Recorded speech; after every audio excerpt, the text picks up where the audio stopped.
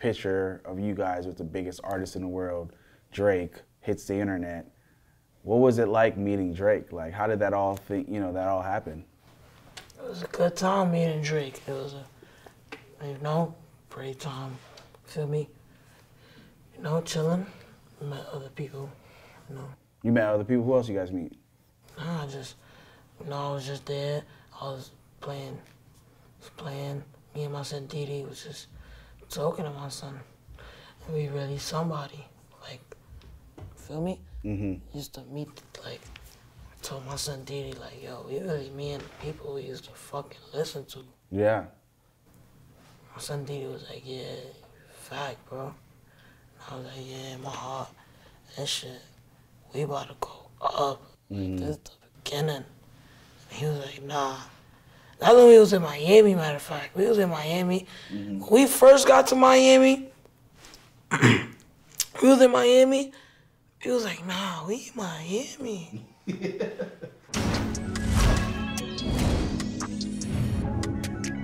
Yo, yo, yo, it's your boy Hakeem, and you are watching Our Generation Music.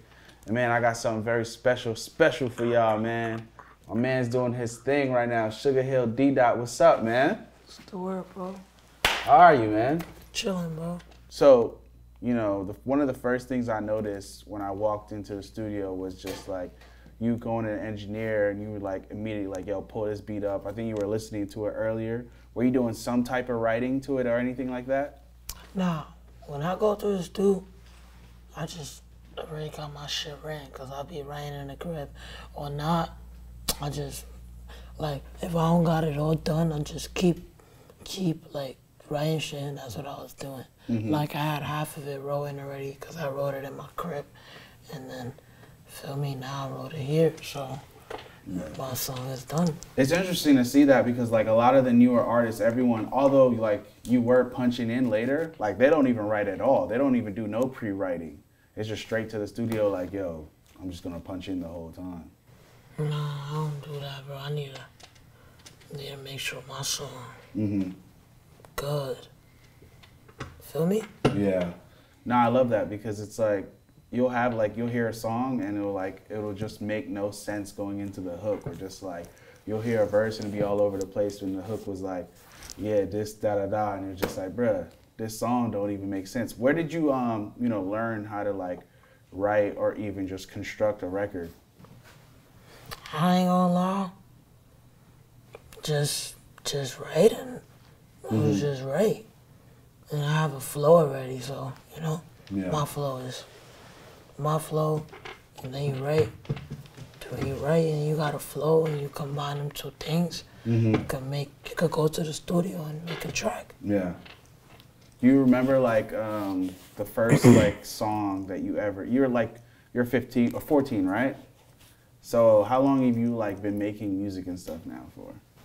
Like a year and a half. Jesus Christ. A year and a half? And this shit's moving like this already? Thank God for all his blessings. For real. Damn. When did you realize like, oh shit, like that moment like, oh, this shit's going crazy? Like, what was it? When I had my first show, when my son EDot and DD, my son EDot brought me out. My son EDot brought me out to rest his soul. I miss my son. My son EDot brought me and all the homies out to do a show. And when I came out, they was going crazy. That's when I realized. You feel me? Somebody. Yeah. Nah, that's crazy. And the videos from that show looks insane too, man. And you just said EDot, he passed and everything, and you just said you miss him a lot. How has the passing of EDot and Notti like changed the way you look at life right now? Just gotta keep doing this for them.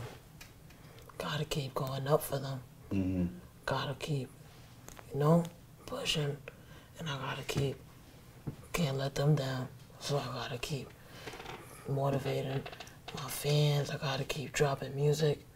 I gotta just do it for them, because I know they wouldn't want me to stop what I'm doing. Yeah.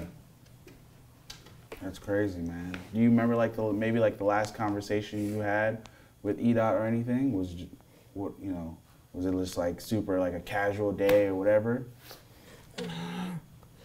Last time I talked to my son died, it was on the phone. Mm-hmm. Talked to my son died on the phone. Talked to him about shit, regular shit. Be on the phone with my son for hours. For hours. It's just sad, man. Like when I was growing up too, I lost like a whole bunch of homies and shit. Like it was crazy. It was like weird, you know. It was just like a really weird time because it's just like you're all like playing one day and just being kids, and then boom, somebody dies, and your like, whole world is just like, yo, what the fuck? Like, you know what I mean? I can't even call it a homie no more. Just the world we live in. Yeah. Another thing too is picture of you guys with the biggest artist in the world, Drake, hits the internet. What was it like meeting Drake? Like, how did that all happen? It was a good time meeting Drake. It was a, great time. Feel me? Chilling. Met other people, You met other people? Who else you guys meet? Nah, I was just there. I was playing. Me and my son DD was just talking to my son. And we really somebody. Like, feel me? Mm-hmm. Used to meet, like, I told my son DD, like, yo, we really me and the people we used to fucking listen to. Yeah. My son DD was like, yeah, fact, bro. And I was like, yeah, in my heart, that shit, we about to go up. Like, this the beginning. And he was like, nah. That's when we was in Miami, matter of fact. We was in Miami. Mm-hmm. When we first got to Miami, we was in Miami. He was like, nah, we in Miami. Oh, God. Miami will do that to you. But even like, I'm sure was that your first time like really traveling? That was my first time Miami. Yeah. That's a crazy first trip. Go to Miami, meeting Drake, the whole world seeing it. Like, that's some shit right there. What else did you guys do while you guys were down there? Did you guys get to play Drake any music or anything like that? Of course, Drake music always played in Miami. Drake music. No, like, everywhere. did you guys get to play him any of your music, like your unreleased shit or anything? No, not really. But in Miami, we was in the studio, we was working, doing stuff. Miami, went jet skiing, fun shit. That's fire. And then, after all that happens, you guys now battling for the Nautica Drake collab. It's all three of you guys. You guys shot that in New York? Mm-hmm. What was that like, getting the call that you guys were going to do that and just like the whole day of, getting that together? I ain't gonna lie, that day was low-key fun to me. Why was it fun? But it was mad cold that day, I ain't gonna lie. It was super brick. They had us wearing, but it was cold. But I ain't gonna lie, that shit looks fire on me. Just saying, that purple suit. Yeah.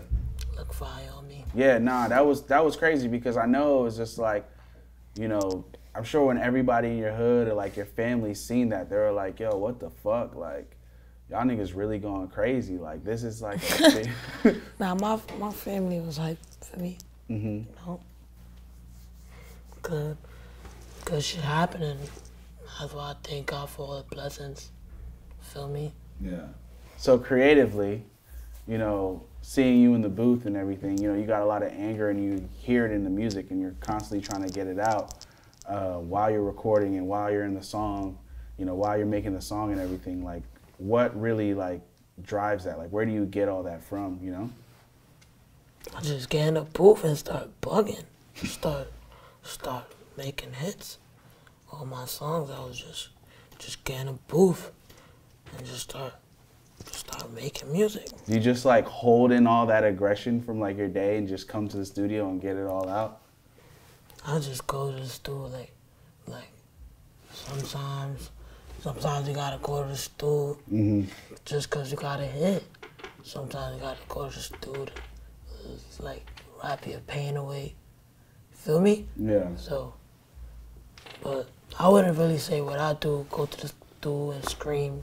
That's not really like letting my anger out. That's just me rapping. Yeah. Like when I make like a love song or like some singing shit, that's when I like say my pain and shit. But when it's some drill shit, I don't even, like I just rap. Yeah. It's funny too, because you were just like, I wish like my voice, because the song that you were recording was super fire. You're like, I wish my voice could, because you finally like got halfway through it and your voice like changed, which is why your voice is like a little bit fucked up right now. But it was just like, man, I wish I could have my voice at like that 3 o'clock in the morning, like every day type shit. Nah, it was a song I made in Miami, and it's called 3 a.m. in the yams. And my voice sounded perfect on that shit, and I was like, damn, I wish my voice could sound like 3 a.m. in the yams right now. But fuck it, my shit still sound fire. I made it. Damn, that's crazy. Damn, maybe there's a way you can find a way to replicate that or some shit. Like, what do you feel like got your voice to that point, just from being out or just like talking? Nah, Miami, I was just vibing, like, like I was just singing a song, just singing. Yeah. Feel me? Maybe Miami's like, because you know, some people like, we're recording music, it's like certain places, different things come out because of the vibes and just like the excitement of being there. Maybe, you know, Lil Wayne, when he was young, he went to Miami for like I think it was a show or just like a session or something, and he didn't leave. He just was like, yo, I love Miami. You know what I mean? So it's like, maybe that's it. Maybe Miami's like the spot for you to go record and get in your bag like that. Probably. Gotta try to go and find that out. Yeah. You should definitely go try that out, man. What were you listening to growing up then?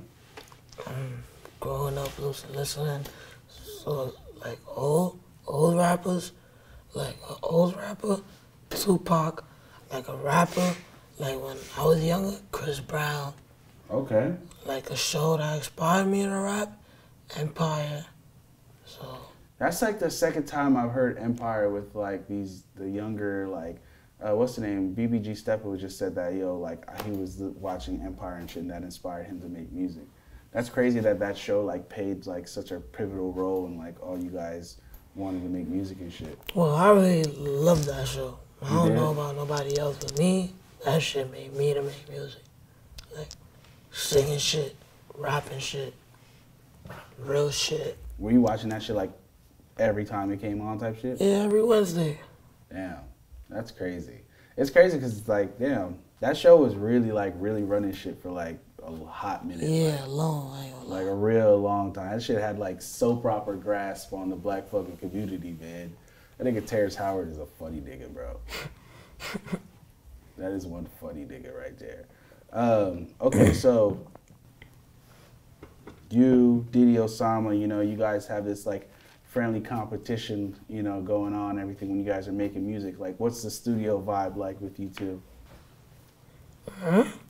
Like, you know, just y'all obviously be pushing each other, right? Like, nah, I don't know what you're talking about. No? Like, we don't be in competition. No, like a friendly competition. Like, you know, like in your studio, like, nah, I'm about to write the better verse or something, like nothing like that? Nah, why would I say I want to write a better verse than DD? Why would I say that? Oh, okay. That's my brother. I would not say that. You guys don't push each other to like... No, we just go up together. Okay. There's no competition. I love that. I love that, man. I love that. Yeah, it's usually like with like groups and like, you know, just people coming up. It's just like always like the homies and shit. Like, nah, like I remember like you'll hear so and so like someone will redo their verse because they hear certain shit like, oh nah, this nigga kind of like killed my shit. Like, let me go back in there and go do this and that. What do you feel like the future of like drill music is gonna be? Like, you feel like it's still gonna be stuck on like on the samples and this and that, or it's like you feel like it's gonna grow somewhere else? Are you even trying to like push like drill or anything like that? It's like a whole different direction? Man, whatever my fans love, whatever I'm gonna keep making.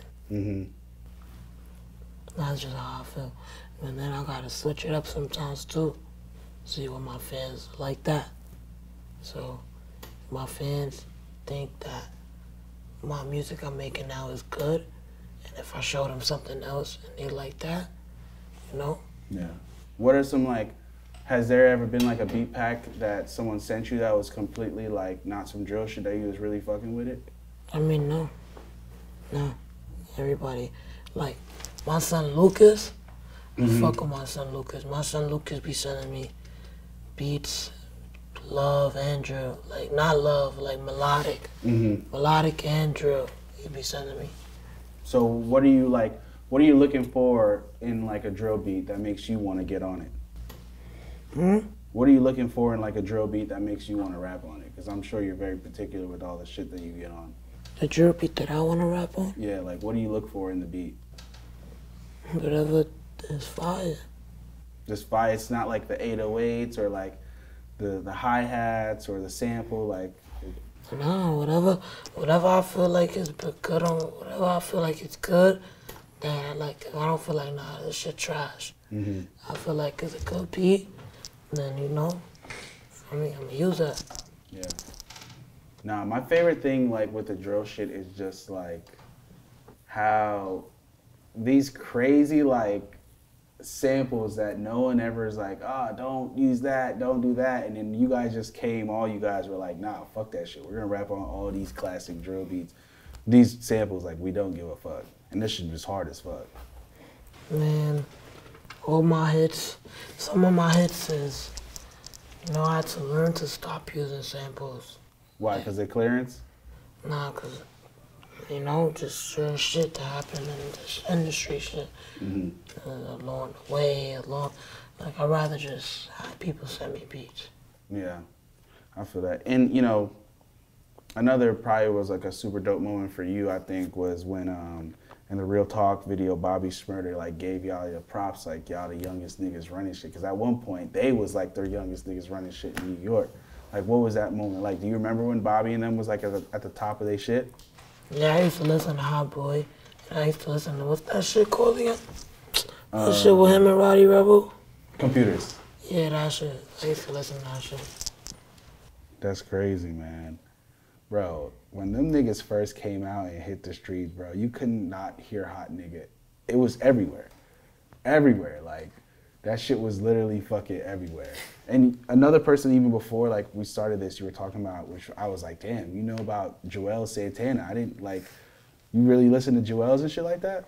Nah, yeah, I know my son does. Okay. Oh, like, you actually know him? Oh, how did you meet Joel's and everything? My son Duty Low. Okay.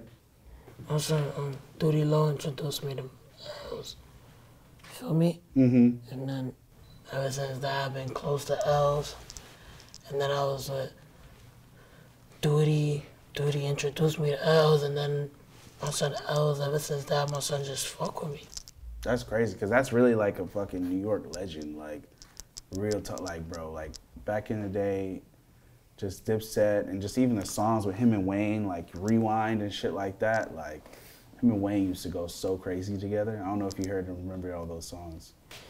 Man, I know he made songs with Lil Wayne. When I be in the crib with my son Else, all my son do is try to motivate me to, you know, that's all, to do more music and shit. That's all my son try to motivate me to do. Yeah. Just like, you know, you've been putting out, too, a whole bunch of singles, right? And, you know, they're all super hard and fire, but is there thoughts for you to, like, put out a project? Like, are you working towards that right now? What's the process been like, you know, cutting these records and getting these records down to make something? I'm gonna do an EP. You wanna do an EP? How many songs do you think you already got, like, ready for that? Couple. No? Got a couple already. So, feel me? Couple songs. My fans will love it. Yeah. With this EP, like, what do you feel like you want to accomplish? Because right now, like, you're steadily moving. You're bubbling. You guys are like the new face of New York. Y'all, the new young niggas going crazy. Like, what would make you happy? Like, the outcome of this EP? Shit, my streams will go up. Okay. Cause you about to what, like at 100,000 monthly listeners right now? Yeah. More? More. I got 1 million streams, bro. Oh, you got 1 million streams, but like on your Spotify, is it you have 1 million monthly listeners? No, you have 100. You have 93,000 like monthly, but in the back end, which that's what actually does matter is your back end, like your daily streams. Your monthly listeners mean nothing to niggas out there. It's fucking pennies. It's just a front there. It's like what you stream daily. But I got millions. Crazy. I got a couple million streams. Yeah. What did that feel? Yeah. Even the videos go crazy. Well, what did that feel like, you know, getting like your first million stream? Feel me? Shit crazy. I got fans that really like my music. Mm-hmm. Feel me? So just gotta keep doing it for my son Notti and EDot. That's all. It's crazy, man. RIP those two young bros, man.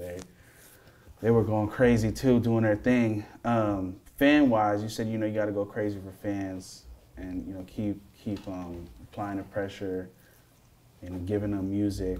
But like, you know, obviously we've seen the heights of Drake, someone like Drake, like fucking with your music. But was there anybody else that like hit you up, or was like you saw listening to your music that blew you away or anything like that? I mean, yeah, I guess. Check who followed me, bro. Anyone crazy followed you? Yeah, just check for yourself. Oh, okay. Sugarhill wise, what was it like, you know, growing up there and everything? Growing up on a block is just growing up on any nigga. If he grew up in any hood, if you're young growing up on a block, you should understand, you know, you need to get bread, you need to, for me, when you go outside, you need to have some money on you. Feel me? Yeah. Shit that go on in the hood. You were on the block early, young? Like, yeah, I guess you could say that. Been on the block. I mean, you're 14 now, so like, what age were you on the block? Because that's fucking young, too. Yeah, I was on the block young, bro. Really, I was on the block young. What made you want to hustle? Like, what was going on in your life that made you want to hit the streets so young? I ain't want to hit the streets. It's just... Or have to. Yeah, like, niggas go through shit. And niggas go through shit at home. And then the streets is just, like, somewhere they don't gotta deal with it. Mm-hmm. You know, like, niggas that go through shit at their crib, family-wise. And when you go in the streets, you probably go through shit street-wise. Mm-hmm. So you gotta handle what you gotta do. You gotta handle what's gotta be handled. Yeah. Yeah, for real. I feel like, I'm guessing like growing up in Sugarhill made you grow up super fast. Guess you could say that. Yeah. Are you in school currently right now, or when was the last time you went to school? Yeah, I'm in school, but I'm not in school, like, I'm not going to school publicly. I'm going to school through, you know. Are you doing like online school right now? No, I'm going to school, yeah, I guess, yeah. Okay, bet. What's it like, obviously, you know, you're blowing up and people you grow up with that are regular, are in school, like, what's that interaction like? Because they're looking at you, like you said, you're somebody now. You know, does that trip you out, or like, is this, you know, it doesn't bother you at all? Like, they're probably like, probably always trying to film you or some shit like that. It don't bother me. It don't really bother me that people I know want to take videos of me. It's just regular. Mm-hmm. Oh. People that I know. Yeah. What about like the people that you don't know and shit? How are you adjusting to like the fame and shit? People don't see me unless they see me at my shows. Oh, okay. So you just at the home, shows, and studio. That's what every day is like for you? I guess you could say that. Yeah. I guess. But that's good though, because I mean, it's just all work, really. You know, you're probably gonna spend. Right, right. What? I guess you could say that. I guess you could say that. I mean, but that's good though, because that means, you know, it's gonna be all work. Like, you know, some of the best artists, literally, they live in the fucking studio. Like, they got a bed at the studio. They don't even leave that shit. It's their fucking house. You know what I mean? But yeah, we usually do this to close it out and everything. What is your message for our generation? Man, for this generation, whatever you got going on, don't let that shit depress you. Don't let that shit bring you down. And know, whatever you're doing, keep doing it. And whoever telling you that you can't do it, don't listen to them. Because you gotta keep following your dream to accomplish your dream. You understand? Mm-hmm. Feel me? So you gotta keep going until you make it. And then if you don't make it, you just gotta keep going. Because no matter what, you're gonna make it. If you have that energy saying that you're gonna make it, you're gonna make it. My boy, I appreciate you. Thank you, bro.